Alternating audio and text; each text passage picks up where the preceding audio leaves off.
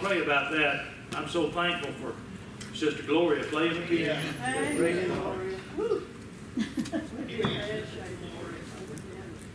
Yeah. She does so well, we've doubled her salary in the last year. 3 times. We can triple it, preacher. Yeah.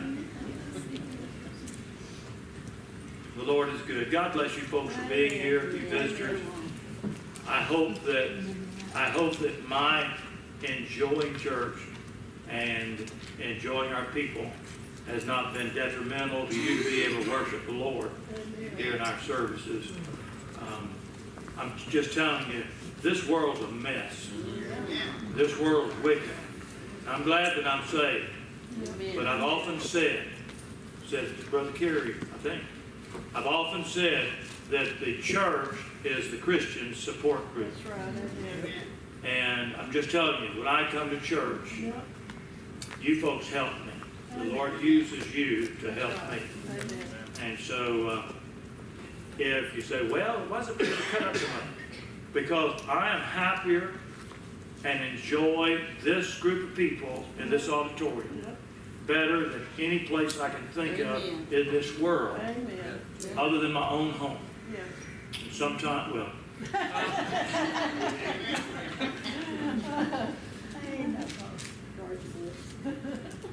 I hope you pick that up. I hope you pick that up. And, you know, I want to take a stand to the book. I want to take a stand on living right and all that. But Jesus said, by this shall all men know that you're my disciples, because you're able to rightly divide the word of truth. That's not what he said. And you know what? If you're able to rightly divide the word of truth and people can't tell you love the brethren, then there's not much to you. Amen. You know which book is the right book? There's only one book. I tell people, when I say the word Bible, I want you to understand what I'm saying. Those other things aren't Bibles as far as I'm concerned.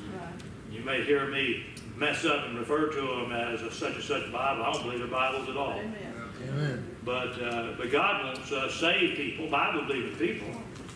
He said that all men would know that we are the Lord's disciples if we love one another. And I think that ought to be true. Amen. I'd like to ask you to take your Bible, and before you stand up in reverence for the scripture reading, I'd like to try to find a place in the Old Testament. Would you take your Bibles, please, and turn in the Old Testament to the book of 1 Kings. Book of 1 Kings. Now, in my Bible, where we're going to be at, chapter 22, page 908. But my Bible has more pages than the average Bible does, because I need more pages to keep me straight. Now, the reason why I have more pages is my print is so big in my Bible that it makes more pages. Can I get a witness? Anybody know what I'm talking about? The older you get, the more you appreciate the big print Bible. I'm not kidding. My wife, actually at one time, she had a Bible that, was it 7 volumes? Yes,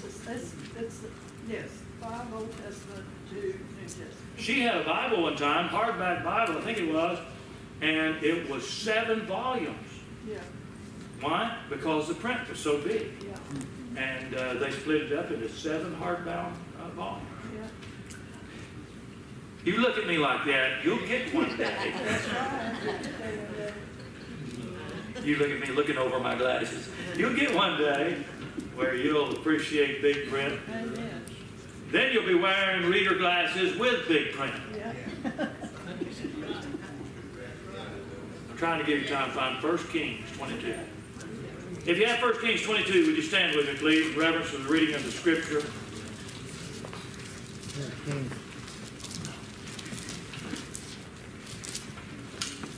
Somebody says, oh, I love to go to church, because when I go to church, I just feel so good. I feel good too, but I don't walk by feelings. I walk by faith. Faith in the Lord, faith in His Word. And you ought not to look for feeling as a result. Feeling should be just a bypass or secondary result of you believing God and obeying God. And if you're saved, I hope that when you do come to church like this, you do feel good after it's after it's over. Amen. But I'm more interested in you and me leaving here better off than when we came in, That's right. rather than just feeling better That's right. than when we came in. You'll get what I'm talking about in this message as I emphasize that now. 1 Kings 22, which you follow along silently as I begin reading at verse 1, where the Bible says, and they continued 3 years without war between Syria and Israel. And it came to pass in the 3rd year that Jehoshaphat, the king of Judah, came down to the king of Israel. The king of Israel said unto his servants, Know ye that Ramoth in Gilead is ours, and we be still, and take it not out of the hand of the king of Syria? And he said unto Jehoshaphat, Wilt thou go with me to Ramoth Gilead? And Jehoshaphat said to the king of Israel, I am as thou art, my people as thy people, my horses as thy horses. And Jehoshaphat said unto the king of Israel, Inquire, I pray thee, at the word of the Lord today. Then the king of Israel gathered the prophets together, about 400 men, and said unto them, Shall I go against Ramoth Gilead to battle, or shall I forbear? And they said, Go up, for the Lord shall deliver it into the hand of the king. And they all had a great big grin that they'd gotten by watching television and learned how preachers are supposed to smile when they say that. Yeah. And Jehoshaphat said, come on, is there nobody that's got a sense of humor about Joel Osteen?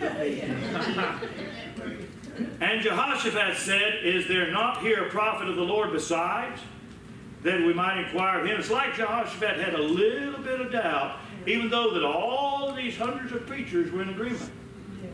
The king of Israel said, this is Ahab, and the king of Israel said unto Jehoshaphat, There is yet one man, Brother O'Neill at Glenwood, Yeah. That's right. there is yet one man, Micah, the son of Imlah, by whom we may inquire of the Lord, but I hate him. Yeah. For he does not prophesy good concerning me, but evil. And Jehoshaphat said, Let not the king say so. Then the king of Israel called an officer and said, Hasten hither Micaiah, the son of Imlah. And the king of Israel and Jehoshaphat, the king of Judah, sat each on the throne, having put on their robes in a void place in the entrance of the gate of Samaria, and all the prophets prophesied before them. And Zedekiah, the son of Kenana, made him horns of iron. And he said, Thus saith the Lord, With these thou shalt push the Syrians until they have consumed them. And all the prophets prophesied so, saying, Go up to Ramoth Gilead, and prosper, for the Lord shall deliver it into the king's hand. The messenger that was gone to call Micaiah spake unto him, saying, Behold now, the words of the prophets declare good unto the king with one mouth. Let thy word, I pray thee, be like the word of one of them, and speak that which is good. Have any of you ever visited this church and said to you, Why can't your preacher be like the other preachers? Right. You know what I'm talking about? And Micaiah said, As the Lord liveth, what the Lord saith unto me, that will I speak. Amen. We're going to pause there, but there's a real blessed and interesting story. It's scripture, it's true in the remainder of this, but for time's sake, would you please just look up at verse 8 for the text. And the king of Israel said unto Jehoshaphat, There is yet one man, Micaiah, the son of Imlah, by whom we may inquire of the Lord, but I hate him. For he does not prophesy good concerning me, but evil. And Jehoshaphat said, Let not the king say so. Will you pray with me? Dear Father, I pray for you to have mercy upon this congregation. Dear Lord, I pray that in our joy of the Lord, I pray that no one in this church or no visitor ever comes to a church service would be encouraged to take you lightly. May the Spirit of God drive home into our hearts the reality of you and of not only what you've done for us on the cross of Calvary for salvation, but of our responsibility toward you and your word in this hour. Do a work in our hearts, we pray, as we try to submit ourselves unto you. Work by your Spirit is our prayer in Jesus' name. Amen. Amen. Amen. Won't you be seated? If I can have your attention for the next little while, please. I'd appreciate it. If you really have to leave the building, go to the restroom or something, do it. But if you're able, I hope that you'll give me your attention. You may leave right when your person next to you on the pew needs to hear the next sentence the most. You may leave when you need to hear the next sentence the most. Jehoshaphat, the king of Judah, was shopping for a preacher to predict that God would bless him and give him a victory in the coming battle against the Syrians. 400 prophets united in telling him that he would win the battle. That's encouraging, isn't it? But for some reason, the king must have had some doubts about this great unanimity of these prophets. The fact that every one of them agreed, it's a shoo-in, you're going to win, no problem. But he said, you reckon there's somebody else? Is there not one preacher somewhere that maybe we might ought to ask? Listen, don't you think if you had 400 counselors that gave you counsel before you made a big decision, you'd feel pretty safe about it? But the king didn't, apparently. And he said, is there another? Ahab, the king of Israel, said, yeah, there's one guy. He calls himself a Bible-believing, fundamental, independent Baptist. Amen. Amen. Lives on the west side of Jacksonville, says it's the best side. Amen. That's right. That's right. He said, I hate him. Don't matter what he's preaching about. Yep. Every time I go over there, he preaches against what I'm doing. Yep. He said, I hate it. I ain't going to ask him. And Jehoshaphat says, don't talk like that. In the ORV, anybody got the copy of the ORV? O'Neill Revised Version. Here's what he really said. He said, you know what, I paid Mike a compliment one time. You know what he said to me when I paid him a compliment? He said, verily, verily, I say unto thee, except a man be born again, he cannot see the kingdom of God. Amen. What was the use of me saying that no man can do these miracles which thou doest except God be with him? Yeah. He goes and insults me and says I need to be born again. Another time I asked this prophet if he would pray for me to make me rich. Yeah. He came back and said, it's easier for a camel to go through the eye of a needle than for a rich man to enter into the kingdom of God. Yeah. Why do you have to do that? When my prophets tried to discuss the Bible with him, he shouted at them, saying, ye serpents, ye generation of vipers, yeah. How can you escape the damnation of hell? Amen. So he kind of had a bad attitude toward this particular prophet. Yep. Amen. Of all the prophets in the kingdom, Micaiah was the one that he avoided the most.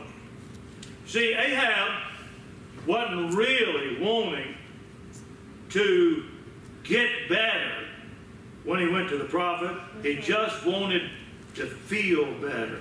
Amen. After listening to the prophet. Yeah. The title of the message is a question. Do you want to get better? Or do you just want to feel better? Amen. Do you want to get better or just feel better?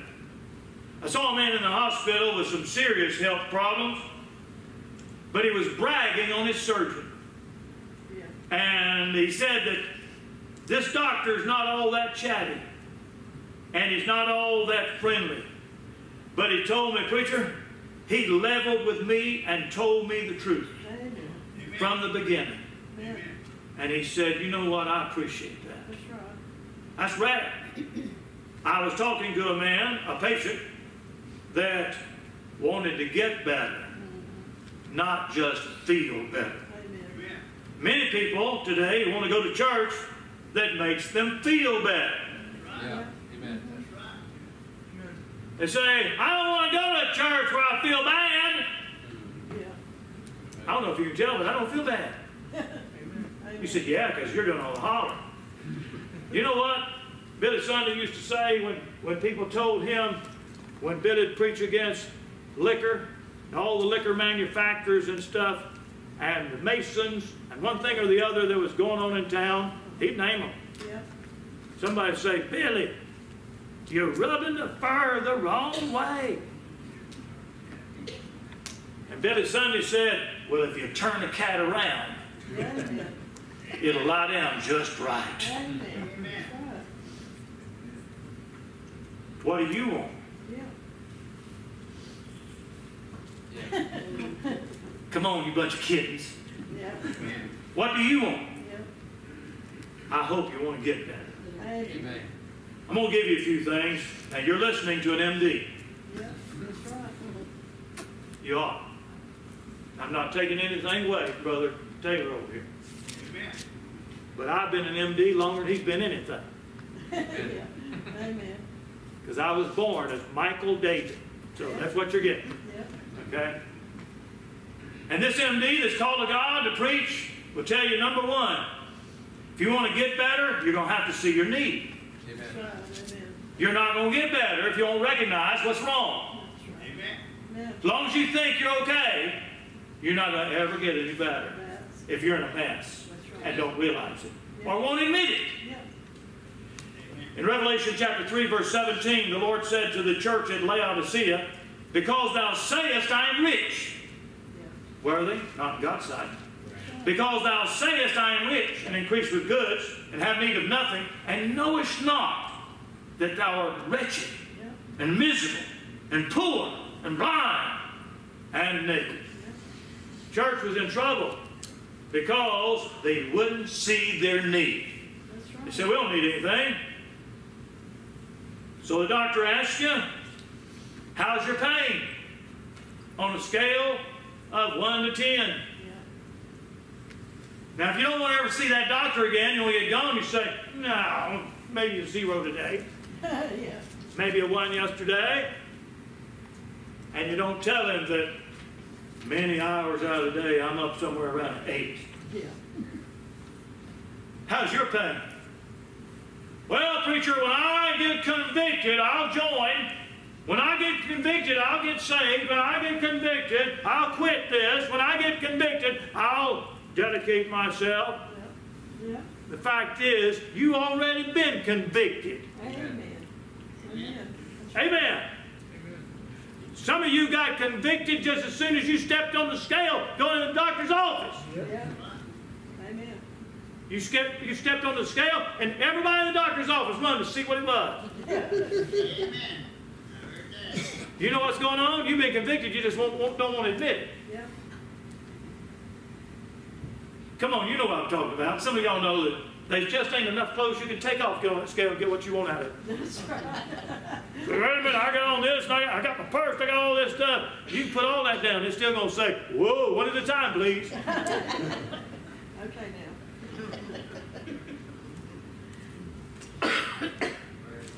Somebody else says, boy, I thought that was a powerful message. Somebody else gets saved. Somebody else says, praise God, what a blessing to be in a Bible-believing church. Amen. Someone else walks out. Oh, wow. Yeah. Unhappy, Yeah. miserable, finding fault with a deacon, finding fault with a choir. Yeah. How can you find fault with a choir's got sitting in it? That's right. Amen. That's right. Finding fault with a preacher, finding fault with everything. And the fact is, your problem is you won't admit what stepped up on that scale. That's right. Amen. Thou art weighed in the balances and found wanting. Yep. Amen. How's your power? Yep. I mean, some people, it's a major undertaking for them, claiming to be saved. It's a major undertaking for them to show up one Sunday a month. That's right. Right. Right. Amen. One service. Yeah. I mean, they really got to work and psych themselves up to get there one time That's Right. right. out of the month. You know what that's a sign of? Yeah. I do. You better get an EKG. You got heart problems. Amen. Amen. Amen. You got lung problems. I'm talking about the Holy Spirit for those of you who know your Bible. Amen. Right. You got all kind of problems and you just don't admit it. You're not aware. You got to see your need. Yep. Some of you have no idea what it means to follow the leadership of the Holy Spirit. Amen. How's your perception? Come on, you know what it's like to go into one of those places and you say, well, when are you going to put the sign up? Where's those letters? Yeah.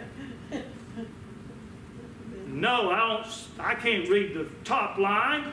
I don't see any lines. So they wheel it into you where you can see it a little bit better. Yeah. You know some people about as blind as a bat coming to a Bible-believing church. That's right. Amen. Amen. They have no perception. Now, if you're saved, you've got the ability. Yeah. Amen. But you know what? Some of you don't read your Bibles once a week. That's right. Right. So pretty sure you're being mean. Amen. Well, I've been here nearly 8 years. It's about time we got here. That's Anyway. right. Amen.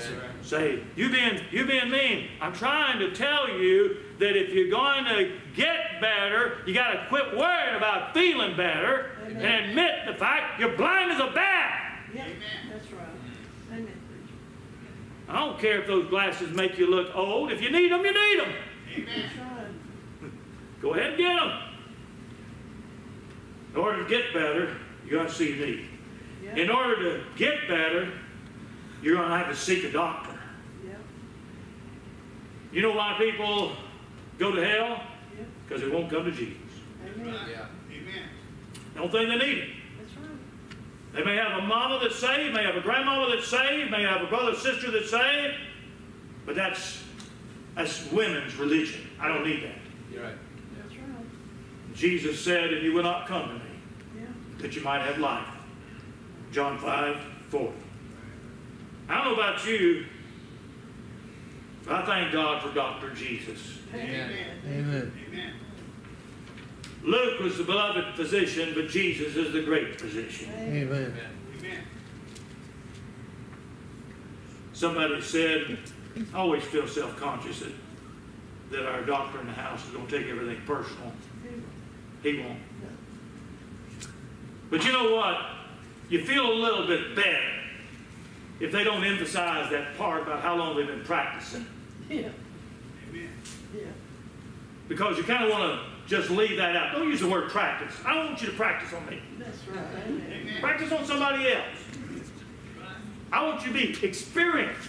Yeah. Don't tell me how long you've practiced. Tell me you're a doctor of 20 years experience. Amen. Amen. I'm glad Dr. Jesus has been around. Amen. I'm glad, come on, some of y'all know what I'm talking about. The doctor tells you, well, you need to have this done. Yeah. Is there anybody that's ever had the nerve to ask him, how many times have you done this? Yeah.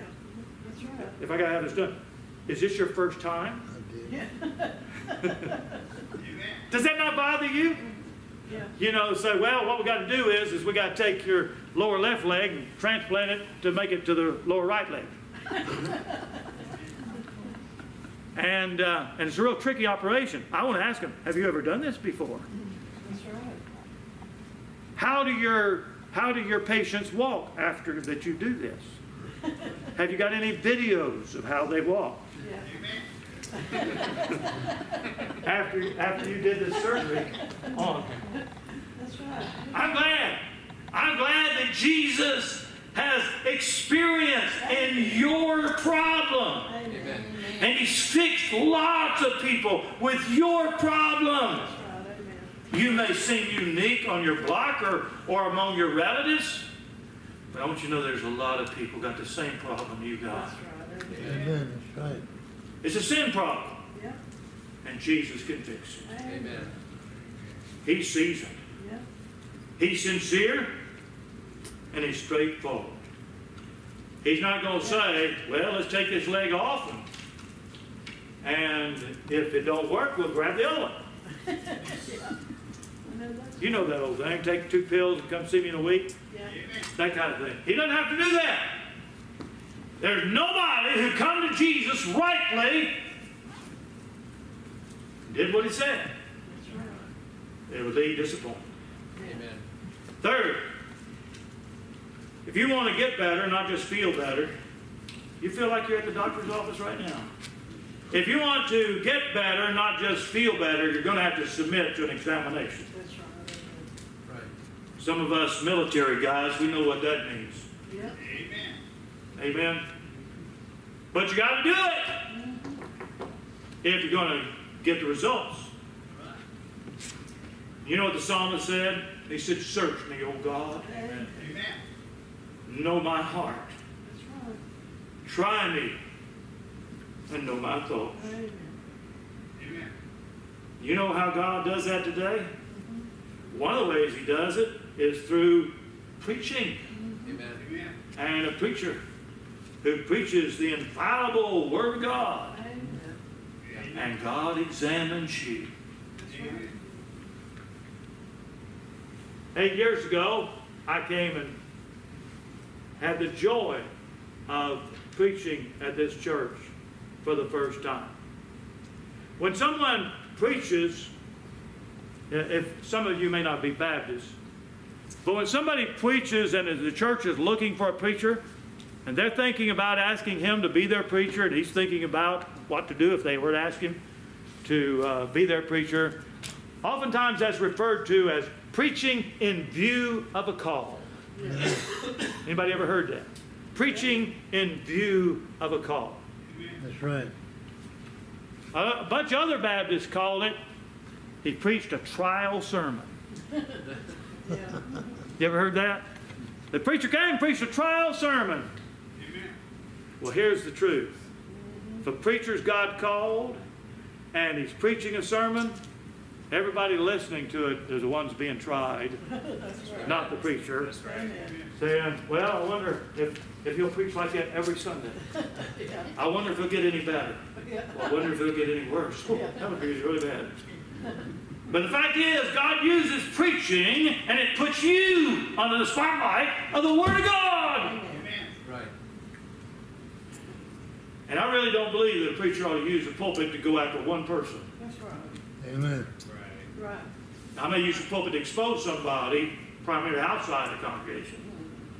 But if there's anybody that makes it personal, it's the Lord. Amen. Amen. It ought to be the Holy Spirit. Yep. Amen. Folks, this is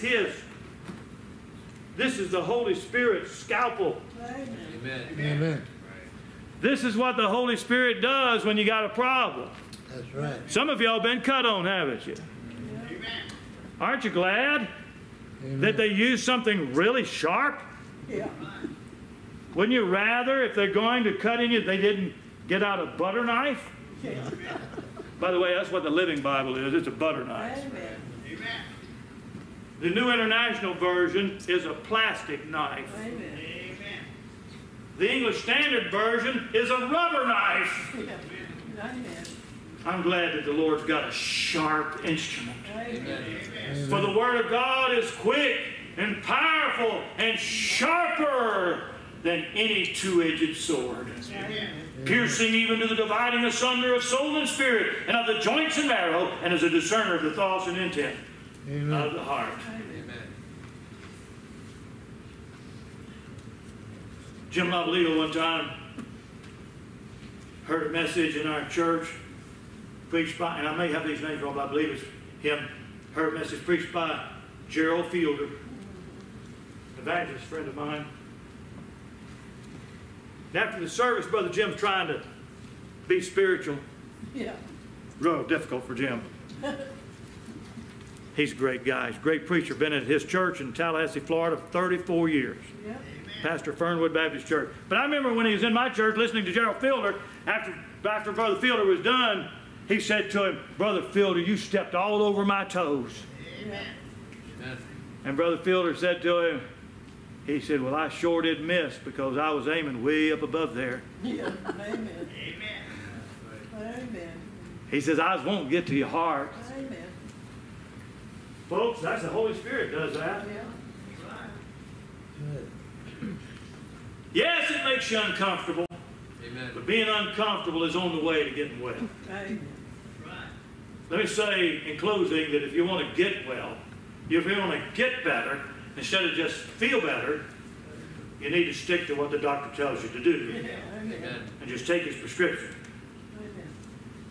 And if the preacher laughs a little bit, when he's preaching a hard message and you've been squirming and all that, all I can say is, I'll try to remind you of an old musical that I heard when I was a little kid, where the woman sang out, "A little bit of sugar makes the medicine go down." Amen.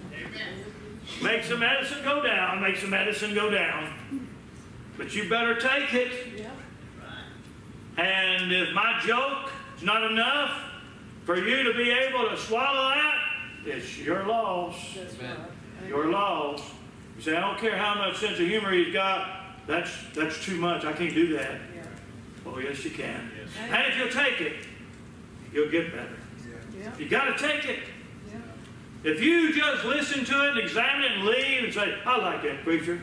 I don't believe what he believed, but he sure does. Yeah. I like to hear him say what he believes, even if I don't believe it. Yeah. I'm telling you, you're going to leave like that. Here's what you are. James 1:22 says, but be ye doers of the word, Amen. and not hearers only, Amen. deceiving your own selves. My friend, when you come here, don't try and endure and run. That's right. Don't quit. Say, I'm never coming again. Don't pretend. Realize you've been at the doctor's office. That's right. Amen. And Jesus is the real physician, Amen. not the preacher. Endure the pain. Engage in whatever practice he prescribes. Take the pill. Amen. And enjoy the progress. Amen. Praise the Amen. Lord.